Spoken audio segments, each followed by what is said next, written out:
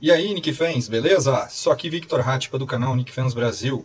Hoje vou fazer um reaction, pessoal, com o vídeo que o Alan Hahn, apresentador do MSG Networks, fez falando sobre a troca, envolvendo Knicks e Raptors, pessoal. Beleza?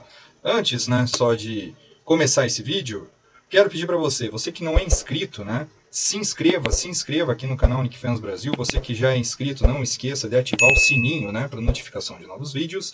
E também deixa o seu like, que isso aí fortalece o YouTube, recomenda nossos vídeos para cada vez mais pessoas. Beleza? Enfim, antes de começar então, bora a vinheta!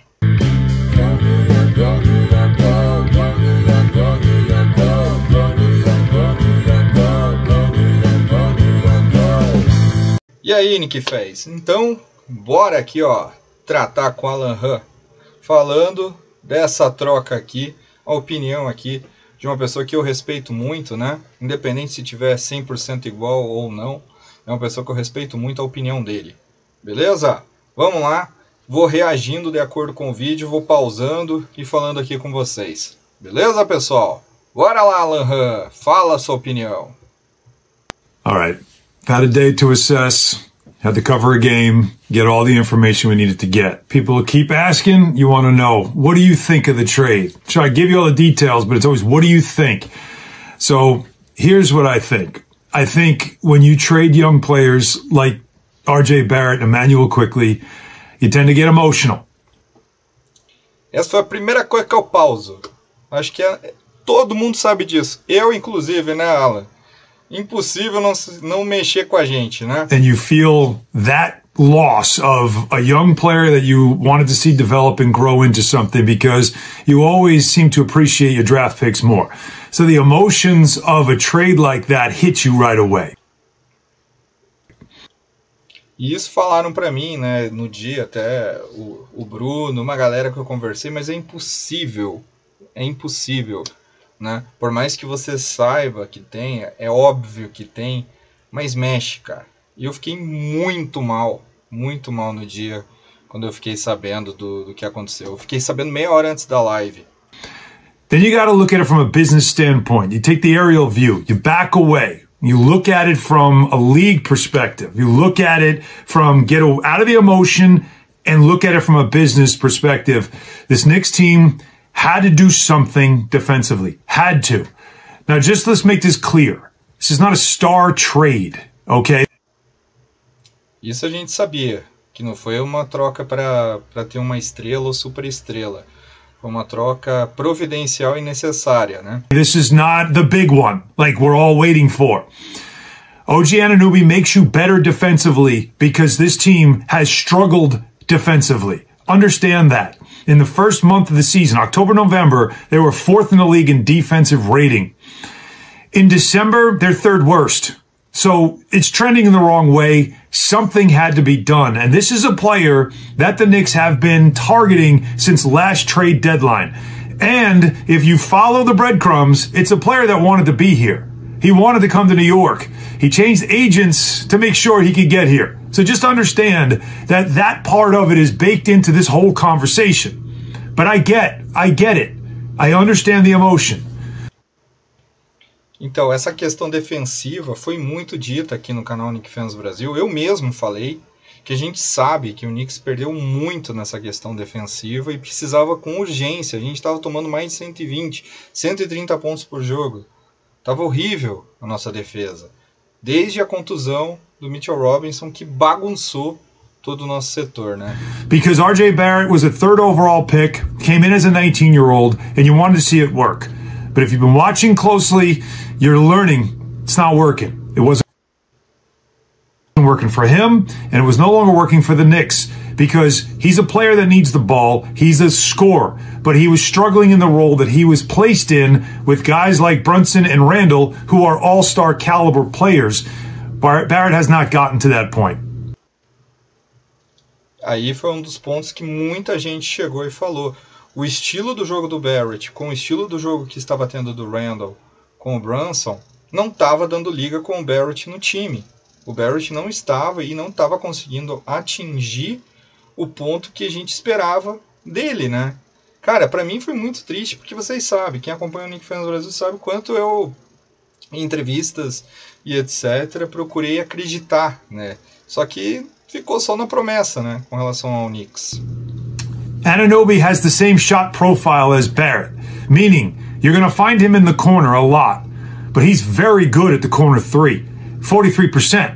So the numbers tell you that never mind the all-defense team and leading the league in steals and high deflections, high disrupt, good, he can cover multiple positions. All the things that you want to say on the positive side defensively of the addition of a guy like Anunoby. Also on the offense, he fits better with this starting five. And it should eventually prove to be true over the course of a couple of games. Don't know if it's going to happen right away, but... Esse vídeo aqui ele fez antes da estreia do Anunoby, tá? Se eu não me engano, acho que foi no domingo ou na segunda de manhã, não lembro agora, acho que foi no domingo. In the course of a few games, you'll start to see that he knocks down those corner threes at a higher rate than Barrett can. E essa questão da porcentagem, né? No corner, realmente, eu tinha visto lá 43, 44, chegou até 46% em uma das suas temporadas. Então, a porcentagem dele, inclusive, é melhor e ainda melhorando a defesa. So just start with that. And then you look at the part that, to me, as I think where most of your emotions coming from. And that is the question that you ask. Why did you have to include Immanuel Quickley? I'm asking the same question because my concern, now that I gave you the positives, what I like about the trade is what I just said, all the things that OG brings defensively. And Achiuwa also, guy off the bench, remember everybody was saying there's no backup four? You got one now, a little more size.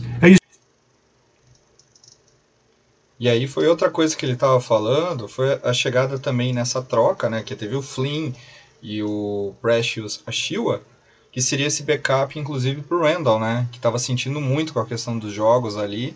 E agora, pelo menos, tem um jogador também que, nesse pacote, nessa situação, pelo menos, vem para tentar dar aquele descanso para o Randall. Still small. There's no 7-footer. That's a big problem, but that's Mitchell Robinson's injury. I don't know if you're going to find that. But at least you got tougher, you got stronger in your front court, and you got better defensively with your starting five, which, as I pointed out, had to happen. It was trending in the wrong direction. You're giving up 120 points, 130 points on a given night too often. That had to stop. So we go there. But... E aí ele falou exatamente o que eu tinha falado aqui um pouquinho atrás, né? E que tinha que fazer. Não tava dando liga, né? Resumindo. Now let's go to the concern. And the concern for me is a guy like Immanuel Quickley, who I love, everybody loves him. He's a guy that plays with joy. So easy to really be a fan of this kid and how he plays and how much better he's gotten year after year. But when he didn't get to sign extension with the Knicks this offseason, that was your indication that the end was probably near. Because and I said this before, if I represented Immanuel Quickley, the one thing that I would tell him is I think you can be a starter in this league. And the Knicks already have one in Jalen Brunson. And I think you can find yourself on the open market with opportunities with other franchises to be a starter. Well, he's going to get that opportunity in Toronto. But I'm also looking at it as I'm the Knicks. I can afford to pay a backup point guard starter money because I'm the Knicks. Like, if I wanted him, I could do that. But did Quickley want that? Aí que ficava a dúvida. Aí entrava a dúvida do negócio. E aí? E se a gente desse errado nessa história? A gente, se ferrava. I don't know. He's never talked about it publicly. So now you have to ask yourself, was he going to be part of this team going forward? But I'm more concerned with the business side now. I took the emotion out. The emotion is going to miss him. What a great kid, good to deal with, always happy, always upbeat, and a really good talent that was fun to watch. That's the emotion. Now again, push that aside. Let's get to business. You just took 15 points a game off your bench. You just took a guy that, if anything happens to Brunson here and there, can start for you, and you really don't miss that much of a beat. He showed you last year, Quickley did, that he can start and produce. So now the business side of me said, how am I replacing that?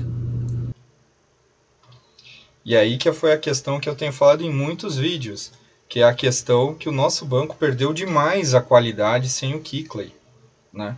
Fora que a questão do Grimes não render, o DiVincenzo, seu starter, o Mitchell Robinson contundindo e o Hartenstein ter que ser o titular e não ter daí um backup, porque daí também o J.R. Colson se machucou, né? Daí teve que trazer um veterano que é o Taj Gibson. Who am I replacing that with? Because that's a big deal that I am losing now, that kind of production off the bench, and a player that can finish games as well. Don't forget, a lot of times he was on the court late in games. So how are you replacing that? E aí que tá, porque o Flynn não vai ser esse cara. O Flynn vai ser tipo um catch and shoot, tipo o Fournier. É um bom arremessador de 3, mas não tem essa mesma habilidade, essa mesma jogabilidade que o Quickley tem, né? E aí o que a gente vai fazer? Muitos dizem que muitas vezes o Grimes vai voltar a ser starter ao longo do tempo e o DiVincenzo vai ser esse cara que vai vir do banco tentar fazer essa função. Muitas vezes ou jogando junto com o Brunson ou entrando no lugar. Não sei o que vai acontecer. Which makes me wonder, is there another deal to come to piggyback off this that will make it all make sense? So no. Então, e isso é outra questão que ele falou. Mas será que a gente vai buscar isso no mercado? Cara, já vi tanto pessoal falando da Dejounte Murray, que pode de repente ser um cara que pode vir numa negociação. O Donovan Mitchell, se haver oportunidade, até ele vai falar um pouquinho disso depois. Eu vi até do Michael Brogdon, né? Uma galera lá nos Estados Unidos, de repente comentando se de repente o Knicks poderia chegar em cima, né? Com alguns ativos, picks, etc. Mas vamos lá, o que o Alan fala mais aqui. Oh, this is not the big one. This was not a trade for a star. This was a fit. This was a need, and this was clearly something that you saw coming with how the defense was trending in the wrong direction as we were heading into the middle point of the season. So the fit should be better. The offense is not going to be affected, but to me, the bench scoring aspect of it is the concern. So emotionally, going to miss these guys. RJ's a great kid. Quickley's a great kid. We watched them grow. That's the hard part. Business-wise, this was a trade that is going to help this team. But there should be more when you consider that the bench now is missing a very key piece. Now, I'll add the last part of it, and you can take what you want. The last part of this is you didn't give up any first-round picks. Last year at the trade deadline, you had the Raptors wanted a couple, not one, a couple of first-round picks for OG. You didn't give up any first-round picks this time around. You still have Fournier's expiring contract. There's still ways that you can make another deal to continue to upgrade the roster. Yes, we keep waiting for the white whale. We keep waiting for who's the star player that you're going to get, put you over the top, while we overlook the fact that Jalen Brunson continues to emerge as a star-level player. E aí entra a parte que todo mundo tá curioso, né? Eu vi o Woj falando sobre isso. Cara, eu vi inúmeros locais falando sobre isso. Será que o Knicks vai fazer uma outra movimentação? Porque eu não acho que vai agora mexer com o Randle, cara. Ainda mais com o que o Randle tá jogando. Entende? Eu não sei, cara. Apesar que também com essa situação aí mostrou que tá apto a tentar o que tiver que tentar, né? É a oportunidade, né?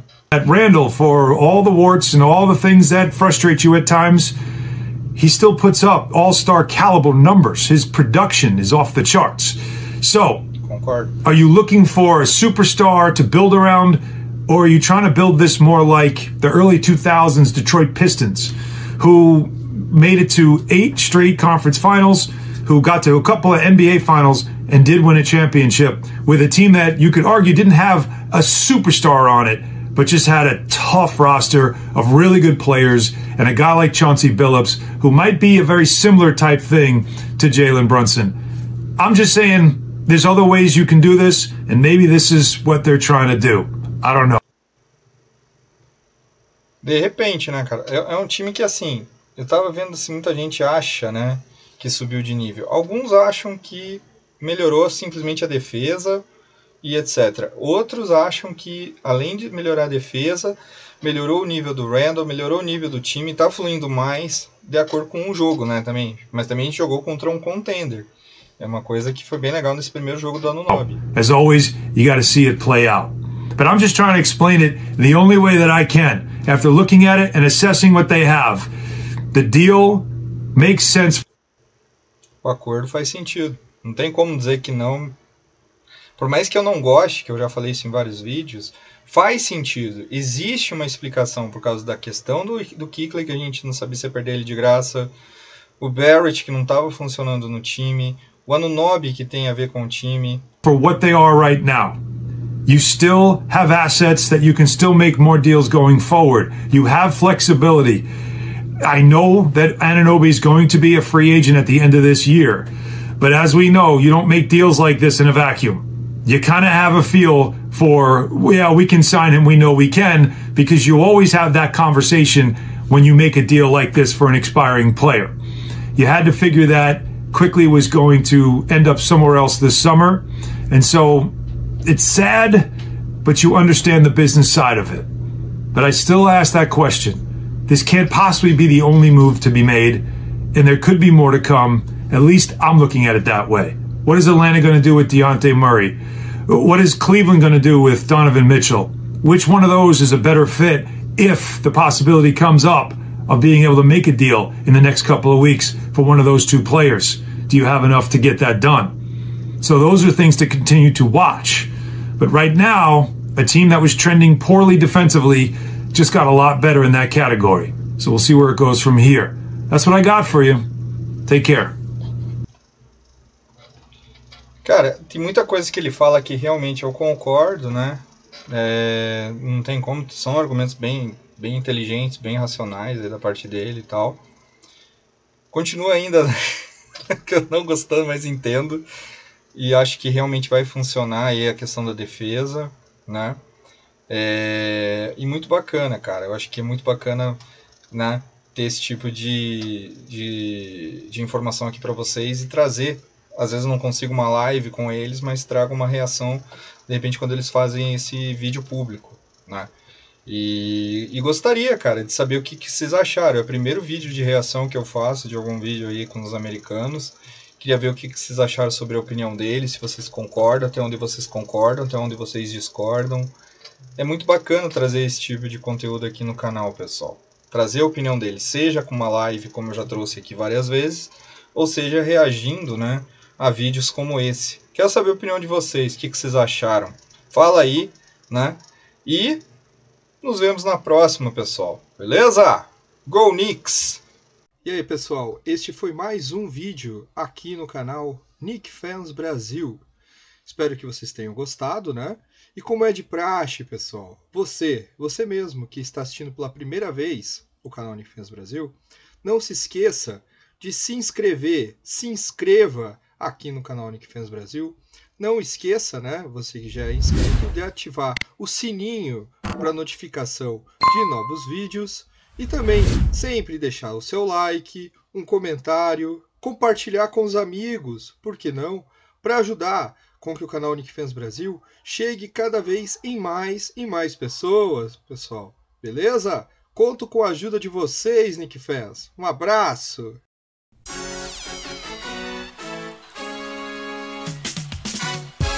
We are the New York Knicks. We are the New York Knicks. We are the New York Knicks. We are the New York Knicks. Say go New York, go New York, go.